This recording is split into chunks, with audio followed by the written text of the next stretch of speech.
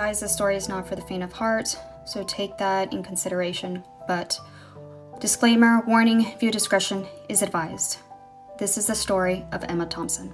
Emma was born on March 29, 2005, and would be unalived in a Woodland hospital in Texas on June 27, 2009. Abigail Young, 33, and her boyfriend Lucas, 27, Cole, was arrested and charged with felony and injury to a child in connection with June 27th, the unaliving of 4-year-old Emma Thompson. Although her parents are responsible for her unaliving, they are not the only ones responsible. Investigators have uncovered records that Texas Child Protective Services had began an investigation into Emma's care when she was tested positive for genital herpes, but she was not removed from the family home, according to Houston Chronicles. The paper also notes that investigators discovered that Lucas had been investigated 3 other times in the past for unrelated cases involving another girlfriend's children. This is another unaliving of a defenseless child at the hands of the very people who were supposed to protect her, that has authorities and family members asking how and why this happened. This was a systemic progression over months and weeks and days, that there was a continuous effort to hide the fact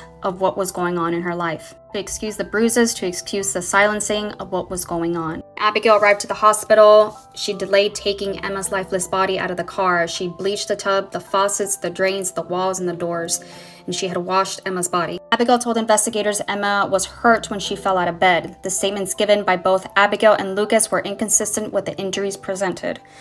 They also noticed the oral and genital herpes. An autopsy was done later of Emma Thompson, and the autopsy revealed that Emma had 80 contusions, a severe head laceration, a scalp hemorrhaging, skull fracture, internal bleeding, severe tear and hemorrhaging to the vagina.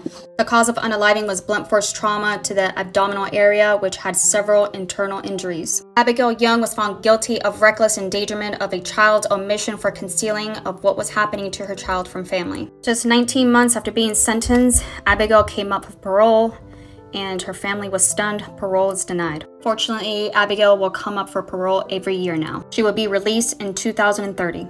Lucas Cole received a sentence of lifetime in prison without the possibility of parole. A law was later created called the Emma Law. It would make any felony, first, second, third degree, eligible for a 5-year offset. The Texas Civil Rights Project argues that such legislation would be adequate to a backdoor attempt to keep people in prison. Guys, and that is the unfortunate story of Emma Thompson. May she rest in peace. But if you like true crime and you like the way I tell them, go ahead and hit the plus button. Also, I hope you guys are doing well. Take care, make good decisions, and I'll catch you in my next one.